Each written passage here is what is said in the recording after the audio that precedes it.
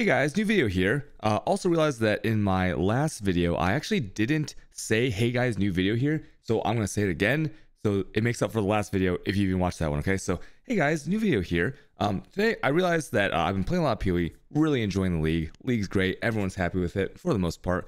And, I want to divert a little bit from the videos about like, maybe I'm helping a lot of new players, maybe answering questions, PoE mechanics. And I've been having a lot of fun just going through the subreddit, just looking at other people's PoE content, other people's memes, posts on the Reddit, things like that. And then add some context to it, right? Because whenever I look at something, I'm always like, PoE on the Reddit, and when you see like some memes or like some posts, right? It's always a yes, but situation, right? Like you see this meme and you're like, yeah, but there's always a little bit more to it. So I want to go into that and just talk about some of my favorite things from this week. And you guys like these kinds of videos, we can do more of them, where I just talk about like, things in the PoE community, things that pop up, things I found interesting. These are just one take videos. So, I might be a little bit inaccurate about things, or some things might be paraphrased or like truncated. So just bear that in mind. Okay. So the first one, I saw this, and this is on the front page right now, and it's the Aethercraft armor set. So if you haven't been paying attention, it always surprises me how many people, they don't look at the login screen, right? Like when you go to your game, and whenever you log into the game here, you're going to be blasted by this little this landing screen, right? Where you have like the news of the day, you have some announcements. Usually like it's like split between like good like news, patches, hotfixes, and MTX releases, right? You guys don't know there's a sale going on Stash Tabs. Pretty good. Get on that. It's about every 3 weeks. Really good deal. So it's always amazes me how many people don't look at this and they have like no idea what's going on, right? Especially on like patch day when patches come out and they're like, hey, can I get the patch notes? Can you link the patch notes? And it's like literally like in the browser. So I digress here. Let's go back to this. If you haven't been paying attention, the past few days there's been a different kind of Aethercraft set released, and if you go to the PoE YouTube, right, like the actual official one, it's always interesting to note that the highest ratio of like dislike, like in not in their favor, like higher ratio of dislikes to likes, is always on the MTX. A little bit confusing for me. I understand the MTX is pretty darn expensive if you just compare it flat to any other games, but like I don't want to get into this right now because you can talk about this for hours, right? But for the most part, MTX is quite expensive in Path of Exile, and they released quite a lot of them. The past few days they've been releasing this kind of theme, and there's 4 different colors. There's like an armor set, there's a back attachment, there's like a an aura effect that you can put on any aura, and some people are like make funny memes like, oh, nice Control C, Control V, right? And the way I look at this, right, because this is kind of what's been going on with the things, and they release them like every single day. I don't really mind, I see it as kind of like, let's say I go to like a store, right? Like I go to like, I don't know, what do normies go to? Banana Republic, right? I like Banana Republic. You go to Banana Republic, and when you look at a shirt, right, and it's like a nice little cotton, 100% cotton, fitted t-shirt. You don't really get mad that there's like a white one, a blue one, a black one, a pink one, a green one. You don't get mad that you have different selections, right? Even though all the shirts were probably like similar to make, right? Like when I go buy some cereal, some oatmeal, I don't really mind that like one of them is like, like whole grain, one of them is like another one, and one of them is like, different colors, different flavors. I don't care that my Fruity Pebbles are like different kinds, the chocolate version. Okay, so I think it's kind of silly to get mad over this kind of stuff, but this meme was especially good. Because there is something to say about releasing the MTX not all at once, right? And releasing them day after day, so that you get that kind of like psychological thing going, where it's like yesterday I got the cool thing, but then today there's a cooler thing and that looks cool, and then tomorrow's gonna be there's an even cooler thing and I want to buy that. So psychologically, it instead of just like picking the one that you think is coolest all at once, all your options are in front of you. It's kind of like spread out to like make a little bit more money. Once again, I don't care, right? If I like something, I'll buy it. If I don't like something, I don't buy it. But I'm in a unique position where, it's like not really that expensive to me, and tax expense on my taxes, okay? Because it's straight in the game. So with that said, I think that going forward, like look at these MTX. If you want to have a good time, look at the comments of any of the MTX threads. Look at the YouTube videos. Sometimes it gets so bad. Like I remember the cowboy one. There's a cowboy and Indians one. I think it was called like Smuggler. No, not Smuggler. What was it called? It was called like I don't know, it was a skeleton cowboy versus Native American, right? And it got so bad where like if you went into the MTX, I'll just log in here. If you went into the MTX window to buy it, you know how there's a preview video, so you can go to the YouTube channel and it'll play the video to show you what they look like, the previews. They had to like remove that. Like there was no preview video anymore after like a few hours because there were so many people like losing their minds. Hey, look at this MTX. There's a Pegasus right here. I have this as a really nice one. Blocks up a lot of the screen though. So yeah, if you want to have a good time, definitely look at the comments on any of the MTX releases. They're usually pretty heated, sort of controversial, and you'll get some nice memes. Okay, people feel very, very strongly about these MTX releases, and I do wish that they would release them all at a time. But overall, just like try to focus on the game and not so much about you know, the rate at which they release them or the colors, because it's better. I think you know, it's not that bad to have other options. And of course, you know, they don't finish these like day after day at the same exact time, right? It's obviously a strategy, but I think it's pretty much okay, and we'll see a lot more of this going forward. So you know. Okay, so next thing I want to talk about is this. So the daily, maybe not daily, but the weekly scam alerts on the PoE Reddit. Okay, every league, especially in the beginning, usually in the first week or two, there are a few posts like this relating different scams. Right? People think that like, oh, I want people to know that this person's trying to scam. I want to warn the noobs, but sometimes it has the opposite effect. So this right here, if you have no idea what's going on, you play Solo Self-Found exclusively, you've never traded, there are very, very common scams. The most common scams that we have today are going to be a swap and of usually a gem or a 6-link. Okay, and if you do play the Trade League, you'll probably encounter at least one of these in your playtime, depending on how much you play. What's going on here for the people that have no idea is that this person is trying to buy a 6-link Shavs. Okay, there are items in the game such as Chevronies and Carcass Jack where the missing link kind of is filled in by the armor's art style. So if you look right here, this link right here between the 4th and 5th socket is missing. This is not a 6-link, so this Shavs might be 1 point something exalts.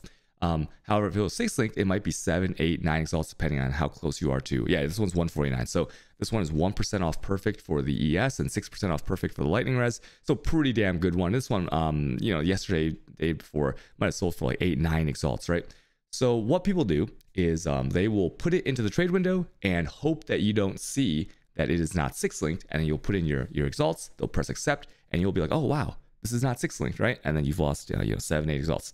Another thing that they'll try to do, just to like educate the noobs out there who this might be your first trade league, because of like huge number of concurrent players on PoE, is that the more intelligent and non-bots, right? Because there are bots that do this, but the more intelligent way to do this, okay, and you're asking for a friend, right? Is you put it, they might even put in an actual 6-link, and you might put in some amount of currency, and they'll cancel the trade and reinitiate the trade after you've moused over, meaning that you, in your mind, you're like, oh, I already moused over it, I see it's a 6-link, good. So when they cancel the trade and they trade you again, you're already in like kind of like the mindset that it is the same items as before, but then they'll put an unlinked one. Okay. Another variation that is done with this Shavs, or with any item really, is let's say an item is listed for just for easy numbers, 1.5 exalts, right? So today that would be 1 exalt and 40C. You put in the 1 exalt to 40C, right? They put in the actual item, and then they'll cancel and they'll say 1 exalt 35C, and you're like, wait, what? Like what? That's a better deal for me, right? And you get really excited. You're like, oh, I want to accept this trade, because in your mind you're thinking, oh, they're doing you a favor, right? Like they're trying to help you by saying that the exalt rate is actually in your favor, and they're like reminding you, right? So you're super happy. And then what you do is you put in yours, you click accept right away by mousing over the item, and it's a different item. And this is another way that they'll get you. So please watch out for this if you're a newer player. You know, anybody can fall for this, right? No matter how experienced you are, you're tired, you know, because there's a meme like, just don't get scanned, forehead. You literally have to mouse over the item. You literally have to put your mouse over it and check it yourself before you hit accept, right?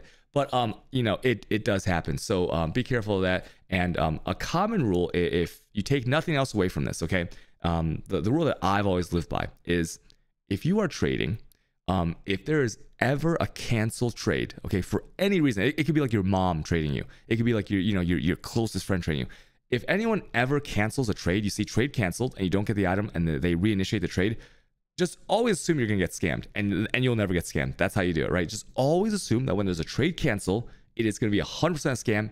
And that is how I've kind of avoided not getting scammed. Well, at least on stream I've never gotten scammed. Okay, off stream, might have cried in the bathroom for a few hours. Okay, so yeah, so just be very vigilant here. Another funny thing about this is that I find that these posts on Reddit actually are not so good, because although it does bring awareness to some, this is kind of like it kind of encourages some unscrupulous people to kind of learn how this is done. Because think about it like this, right? If I'm on stream and I'm streaming, I'm like, hey man, I'm glad that I'm not doing that delirium exploit. Yeah, man. Hey, some of my guildmates are doing that delirium node exploit. If I say something like that, right, and I'm like, hey, don't do that, you know what's the first thing people do? People are gonna Google delirium exploit PoE forum bug report, right? They're gonna just Google it right away because they want to know. So by putting this, I think this actually like makes people like scam more for some reason. It's just how PoE is. It's kind of like weird like that. Now don't worry if you're a newer player. It's like PoE is not full of like, you know, pirates and hackers and things like that. It's really not, right? But it is enough where if you are like power trading, you get really into the game. You're doing tons of trades, tons of bulk. And I do this where like if I'm trading something under 100C, if it's a bulk like prophecy, scarabs, like anything where like I don't want to check I'll do it too, but like, you know, you don't lose that much. So for stuff like this, like it kind of reminds me of when I had this high school drama teacher named Mr. Lin, and he told me that when he was a very young kid, right, growing up in the Midwest, he was like really struggling, right? He was almost homeless, and him and his friends, what they would do is they would go like touristy areas in big cities, and they would put out a little sign, and the sign would say, beware of pickpockets in this area, right? It was like one of those like little like wet floor signs, like little fold out signs, and they put it in a high traffic tourist area. And that sign, although it's warning people, right, because they are the pickpockets, that would make people like touch their wallet or something, and then they go and pickpocket, right? So like these kind of posts are kind of like weird in my opinion, but you know, I just want to talk about because these always show up. And the other one that people do to watch out for if you're a noob is Empower Enlighten. Okay, so Enlighten 4, they might swap it out for Enlighten 3, things like that. Okay, yeah.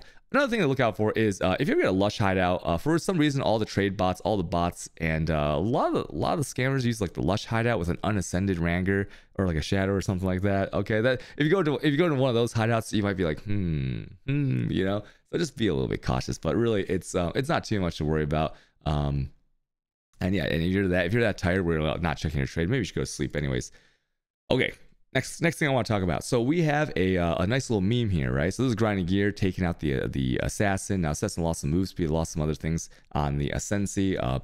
I'd say pretty big nerfs, sure. But the Assassin was just so good overall, right? And then so there it is, you know, Grinding Gear takes that, and then boom, the Assassin is back, right? So this is a funny meme, and you even have I'm not gonna post the quotes here because I don't want to post you know, like I don't want to like go find them. I'm kind of lazy, and you know, it gets a little bit out of hand, but there's a lot of comments on Reddit when this was announced that Assassin was getting nerfed. I was like, oh man, Assassin's getting nerfed. And a lot of people are like, oh, Assassin's dead Ascensi, no one's gonna be playing it, right?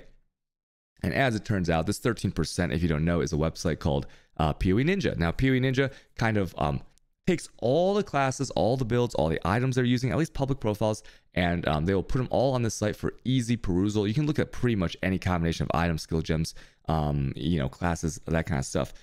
One thing about it is that in the early week, you know, if you're above like level 90, you'll probably be listed here. Later on, you gotta be kind of close to 100, and that's actually pretty good, right? Because like if I'm looking here for a build or like to get ideas, right, or to steal builds, let's be honest, dude, everyone's done it, right? Everyone's done it. You click on the top people and you steal their build. Okay, don't try to lie. Don't try to pretend you didn't do it. But for this, I think it's good that they aggregate the top level players, because I don't care about what some level 80 who's going to change his gear in the next hour, and when he logs off, I'll have to look at something else. I don't care about that, right? I only care about the people who actually grind the game, and grind the game enough to get to a decent level, like 90 plus at the very, very minimum, but probably 90, you know, like 92, 93 about, where the build is nearing its, you know, or it's either completed or nearing its completion, and very few things will change, right?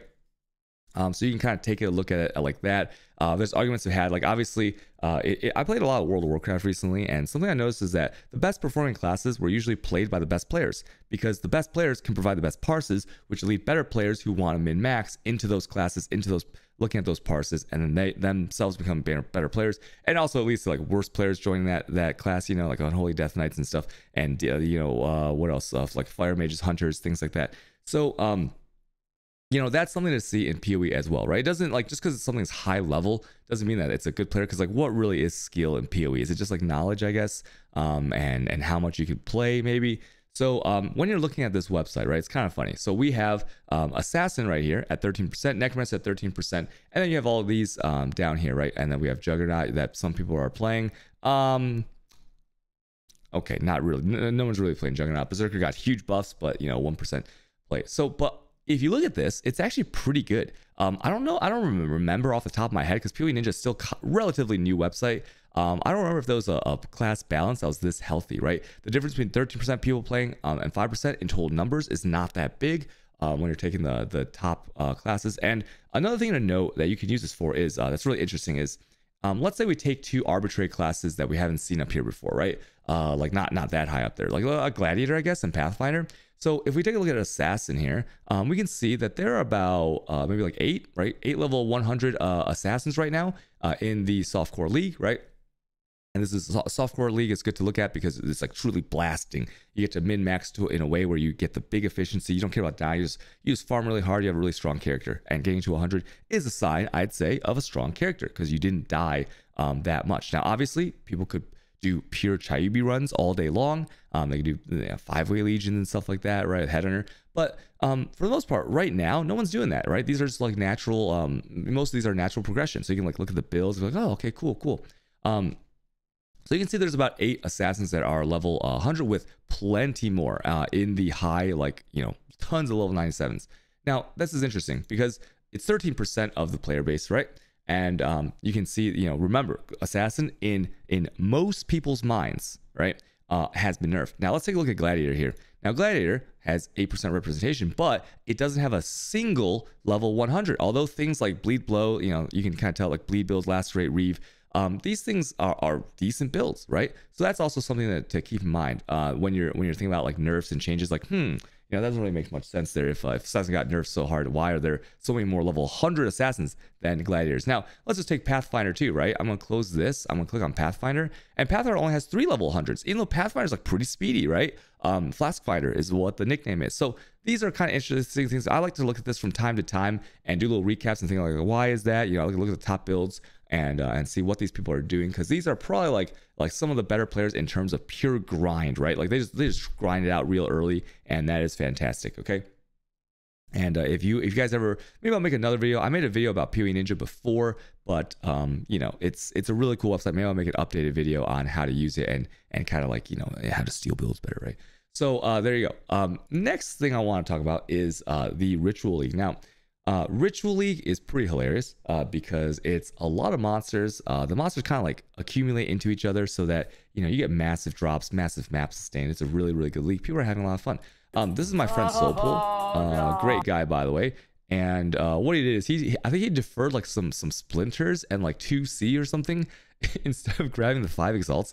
And this was just hilarious to me because I've kind of like been in the same boat where sometimes I forget to mouse over a div card or a prophecy or something that could be really, really good, right? So a little word of caution to people. He's also showing portal scrolls and wisdom scrolls on his loot filter for some reason. So now I have to unfollow him now. And if you're watching this, Soulpool, I'm sorry, I have to do it. Okay, also he copied my exalt filter for the wisdom and portals, by the way. Okay, I just want everyone to know that he copied me on that. New player warning, just make sure you just be cautious, because if you defer other things, you're not going to have the money, or the tribute, right, which is the money in the Ritual League, to defer your items like this. And I just think that everyone who plays this league long enough is probably going to have one of these situations. Hopefully it's not 5 exalts. Like, this is actually the first time I've seen a 5 exalt stack in the league. So just make sure you look at all your options. Make sure you don't leave your map like I do all the time, where you forget to even look at the ritual counter after all the things are done. And this is really unfortunate, but be careful. Next, okay, and for the final closing note of this video, we have the drama of the day, right? I got this from some like other WoW videos where I was like listening to the news of the day, and they were like, "Hey, here's some drama of the day." I was like, "Ooh, drama of the day," and my ears like perked up. I was like, "Ooh, what's juicy with Blizzard and like the WoW community, right?" So I want to add that in here if there's anything funny, and there is. And the drama of the day, or I guess of the week, of the month, of the year, is the I guess like the TFT Discord. So for anyone who doesn't know, TFT is code for the Forbidden Trove. It's a website in Harvest that you could search for harvest crafts in your Horde benches. It's also a very active Discord where it's known for mirror servicing, any kind of service you can think of, right? Killing Cyrus, killing your map boss. You can't do your reflect map, get someone in there for that. Trading crafts, vouching. They have this like point system with vouches where the more points you have, like my friend Empy had like I think the record number of points. The more points you have, the more voucher, the more trustworthy you are. So it's kind of a credit system, okay? And it's known for like just being a kind of almost like a third party program in a sense, akin to like Awaken Trade or something like that, where you would use that to further your or I guess like add quality of life to the trade system. Okay, so beyond that, I've never had an issue with any TFT. I don't really care. I have no skin in the game. I use it when I need something that can only be found there, like a harvest crafting services that I don't really want to spend 2 hours doing. I can just post it and someone whispering in game. It's been pretty good. My interactions with other people have been good. But however, the drama is that people have been getting randomly banned. I think someone in my chat told me that SK Cloudy got banned just for associating with someone that was like had some beef with like the admins of TFT. And basically it's kind of funny, right? Because if you read through this post, it's kind of like people are getting banned just because not for like scamming people or anything like that, but just because like they're not liked by certain members in the TFT Discord. I get that, right? It's a private Discord. So they are akin to, or they are more than welcome to do whatever moderation actions they want, right? But there's some really spicy, really spicy comments down here that I really enjoyed, and this one right here is especially good. So this is, I think, a message to Depano TV. He's another streamer. Never really had an issue with him. I don't really know what he's all about, but he seems like an okay guy, and from what I've heard. And so while Depano is like while he's streaming, the owner of the Discord messages him and says some stuff like this. You can read this for yourself, and pretty hilarious stuff. We had a good laugh about this on stream, and it's like this game gets pretty sweaty, so try not to let it get to you to this level, right? I mean, we've all been there, right? We've all been triggered by the game, but this kind of stuff is I thought was pretty interesting, right? Anyways, that is the video, and I hope that you guys are having a good league in Ritual. I hope you guys are completing your Atlas and all that stuff. What's coming next? I think next I'll make a video either on like how to block Sextants for poison, how to maybe like what to do when you reach maps as a new player, or when you get Awakener 8. Like what do I do first? Maybe I'll make some Atlas videos. Maybe I'll make some build guide for my poison thing and how it's turned out, but you have to wait and see. I'll make that video maybe later today, maybe tomorrow after stream. So anyways, if you guys have any questions, you guys want to ask me anything, stream every day on twitch.tv/cutedog_. You guys can head over there and ask me there, because it's kind of hard for me to get to read all the comments in YouTube videos and stuff like that. Okay, so love you guys. Thank you guys for watching my video. Okay, bye guys, bye.